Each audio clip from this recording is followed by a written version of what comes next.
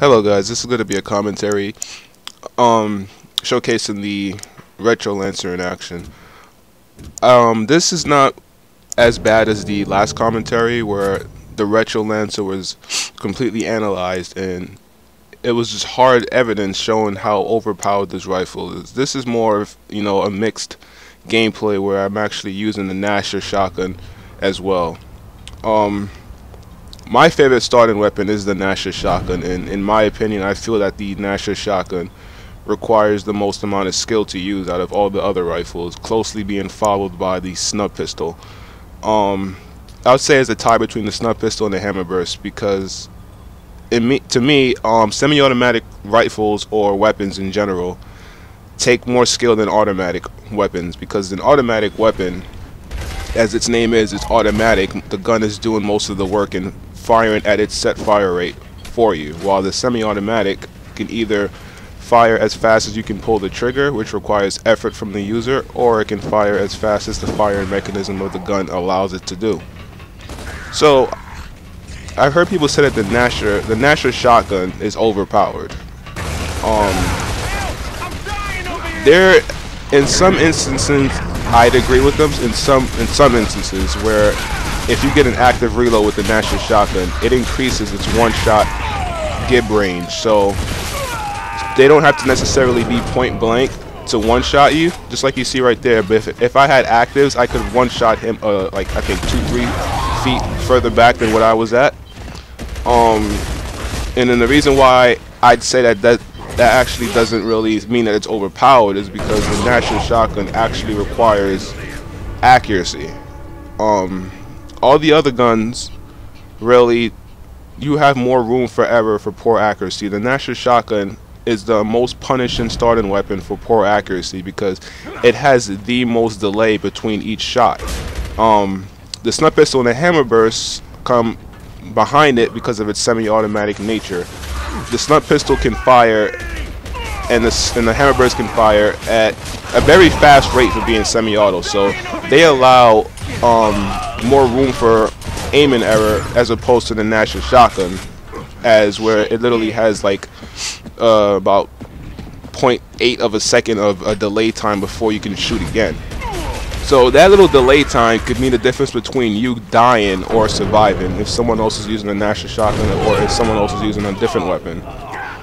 As you can see just a while ago, that Retro Lancer, how fast it can down someone from that range, like I still can't get over the fact that this weapon is just so versatile. The Retro Lancer literally, like I've said before in the previous commentary, I still believe that it is the most versatile rifle in this game. For a rifle to be a close quarters rifle, it completely dominates that field. In close quarter combat, the Retro Lancer is the king. The Nasher is really only the king against point blank combat, and I wouldn't even really say that it's the king in point blank, because the sawed off, even though the Nasher is really the better shotgun now, it gets really to the point where the sawed off is just useless. But the sawed off, I'd say, is more of a king in the point blank because it takes less aiming skill to get a kill with that weapon because of its wide pellet spread. But overall, I'd still rather the Nasher, and I'm glad what Epic did to the sawed off by nerfing it, because that gun was just ridiculously getting out of hand. Now, back to the Retro Lancer now. Like I said, it rains havoc in the in close range combat. It can literally just stop anyone trying to rush it. From if you're being fired at around a 50 feet distance and you're trying to advance to the Retro Lancer user, it's over for you. Unless you can find near cover, it's most likely going to be over for you. The gun downs ridiculously fast. Now, mid-range distances where the Lancer is supposed to be the best weapon for that situation, the Retro Lancer can outgun a Lancer if you know how to effectively tap and feather or burst fire the weapon. Long range, I don't know why Epic did this, but for a close range rifle, Epic made it where the Retro Lancer doesn't have damage fall off.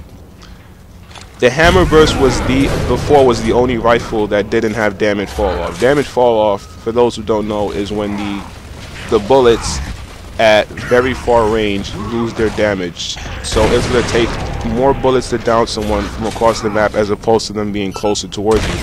The Retro Lancer takes the same amount of bullets to down from across the map as it does up close. So now this weapon guys, it can literally keep up with the Hammer Burst from a distance. I mean, the Hammer Burst will still most likely beat the Retro Lancer if the guy who's using the Hammer Burst knows how to use it and has been using it for a while, because of the Hammer Burst is accuracy, but it's more effective than the Lancer at long range. For a gun like the Lancer to be medium range, a medium range rifle, usually the medium range, anything in the medium is usually going to be the most versatile, supposed to be the most versatile on paper if it's in the medium. It should be able to handle the lows and the highs more effectively than a low oriented weapon, like which is the close range weapon of the Retro Lancer. The Retro Lancer is more versatile than the Lancer, and the Retro Lancer is a close quarters weapon, and I just don't understand that. So yeah, I'm gonna have more commentaries on this subject and more videos. So thanks for watching this video, guys. Later.